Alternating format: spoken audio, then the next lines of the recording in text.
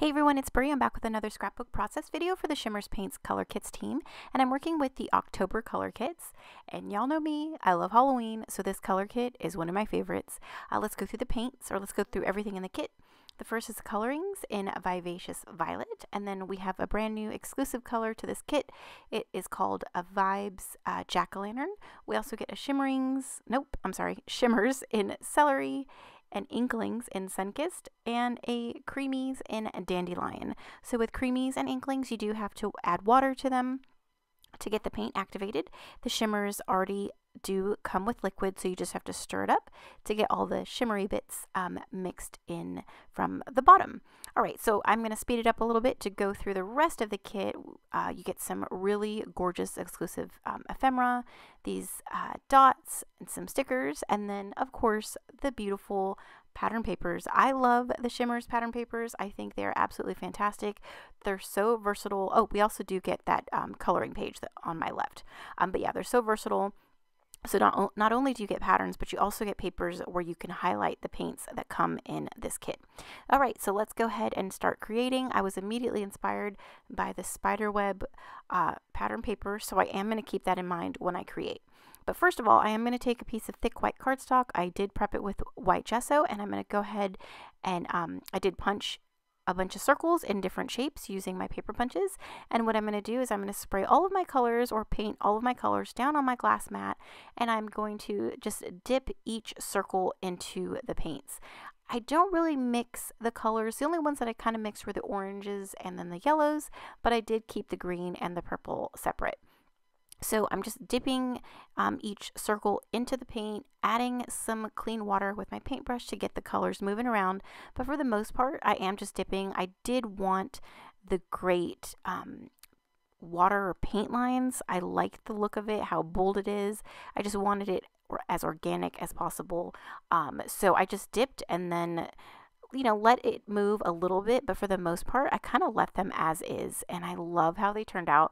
This is such a great idea if maybe you don't want to have too much pattern paper on your page, or you want to highlight all of the colors in the kit and maybe not all of them go like the purple and the green, or it's kind of hard. Well, actually, it's just the purple. It's kind of hard to blend. So this is a great way to highlight the purple, but then also not have it mixed and get muddied up. So I love doing this. I love painting on to plain white cardstock and then punching shapes out. It'd be great if you did mix the yellows and the greens and the oranges. I think that'd be gorgeous. I've done that before, but it's just another fun way to highlight these beautiful colors that come in this kit. So I'm just going to keep on dipping and painting, and I'm going to let them dry overnight. You could add like stenciling on top of it. You can add, some what I did is I did add faux stitching with a black paint pen, but you could actually hand stitch these. You could run them through your sewing machine. I kept it simple and just did some faux stitching.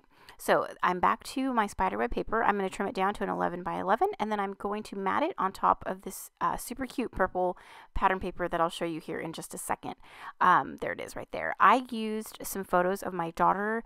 We had gone recently, a couple weeks ago, we had gone to Disneyland, and it's totally decked out in Halloween, so it's super fun. So I thought that purple pattern paper would be perfect. So here she is standing next to one of the planners, and behind her are Mickey and Minnie just dressed up in Halloween costumes, or like Halloween attire, and it's so cute. So this was perfect for this kit because it's super playful and a lot of fun.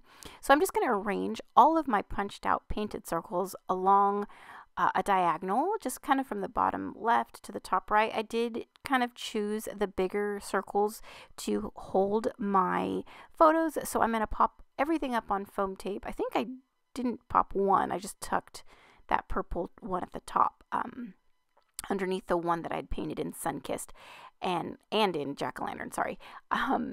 And yeah, for the most part, everything else popped up. So I went through these ephemera pieces. Oh my gosh, they're so cute. I wanted to add almost all of them onto my page. I did have to kind of hold myself back a little bit because then it would just get way too busy. But for the most part, I added a lot of the ones that really went with the photo and the kind of the theme of this fun Halloween page.